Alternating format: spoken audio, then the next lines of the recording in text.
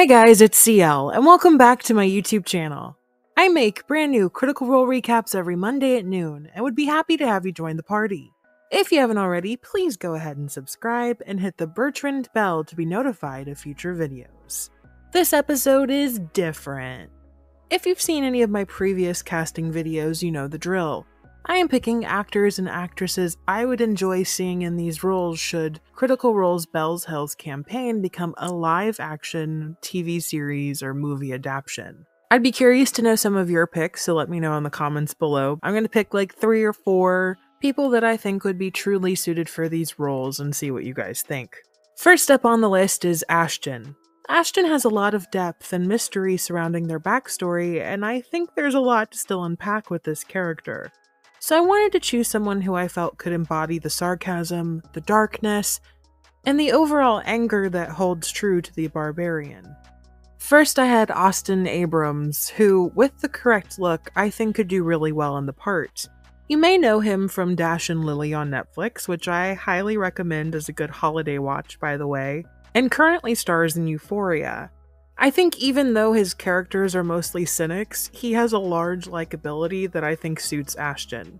I also think Will Poulter did a complete physical change from where I knew him in We're the Millers to his new role in Guardians of the Galaxy Volume 3 that I'd love to see what he could maybe do with this role. But my number one is entirely biased, and I chose Michael B. Jordan. He's hot, we all like looking at him, and he can also deliver mind-blowing performances in not only dramatic roles, but hero films as well. Look at his time as Killmonger. Amazing. Fern needs a deadpan actress. I want someone with a naivety that hides their true wicked intent. So I said maybe Dakota Johnson from 50 Shades of Grey or How to Be Single. Maybe Aubrey Plaza, who you might know from Parks and Rec or Ingrid Goes West. But I think my favorite is a mix of the charm and the deadpan both of those previous actresses have, and that's Sarah Hyland from Modern Family. I can just see her big brown eyes looking at you all innocent after having stolen not only your heart, but your wallet as well. Orem was sort of easy. There's a plethora of hot studs who could take up the mantle, but I wanted people who had almost a gentle secondary vibe. Someone who could play well as an auxiliary character, a best supporting actor type. There's Josh Dallas from Once Upon a Time and Thor, but I think he may skew a little older than I would like. There's Chris Evans, who I will make any excuse to cast him in anything, he's just so good. Captain America and Knives Out alone should earn him the role. But again, I want that gentleness, and I think I want Tom Holland. He's young, lithe, but also has good comedic timing and action hero chops. I think he'd be perfect. FCG you could have a lot of fun with. I think their most important aspect to capture would be the dark humor. They've been through a lot despite not remembering it, and I feel like Letters would be the vessel for a lot of the comedy in a live-action series. I think Seth Green from Family Guy and Buffy would be awesome. Hell, he was even in a show called Robot Chicken. I think he fits. I also like Kate McKinnon. I just think she's funny as hell and have loved her since her SNL days. She'd kill it. Sorry, FCG didn't mean it. My number one, however, is Jack McBrayer, who I think most know as Kenneth on 30 Rock. The voice, the chipper demeanor, I think this is my FCG. I can just hear him now saying, "Smiley day to ya." Laudna could go a couple ways, but the nerve I want to strike is the hauntingly beautiful but kind of strange and wacky note. I like Alison Brie, known for being Annie on Community. She's another one of those actors I'd just die to cast because she's so talented and pretty.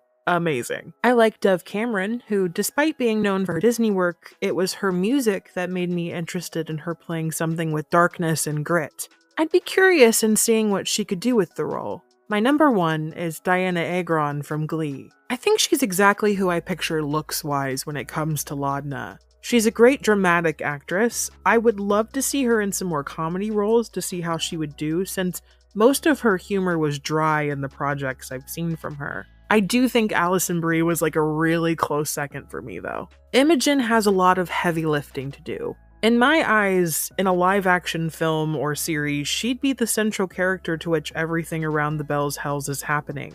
And honestly, I had some trouble coming up with actors. There's Emma Watson, who I just love and has that charm that I think reeks of Imogen. But honestly, I don't know if the accent work would be hard for her to pick up or not. The other two, I think, is just a matter of age. Do you want someone who skews a little younger or someone a little older? I think they could both kill the part. There's Sabrina Carpenter, who is also a Disney alum that I loved in Girl Meets World.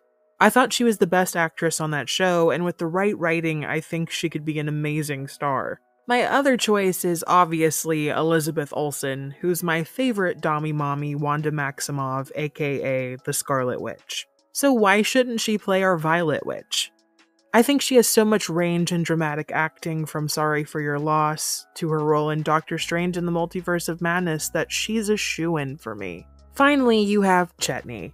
I'm not going to bore you with too many reasons my other candidates are good choices. I think all three could equally play this role, I just have a personal preference. I like Willem Dafoe from Spider-Man fame. He was also amazing in The Northman and American Psycho. There's Danny DeVito, cause duh, why wouldn't he be there? But my number one is a cop-out. Please welcome to the stage Travis Willingham.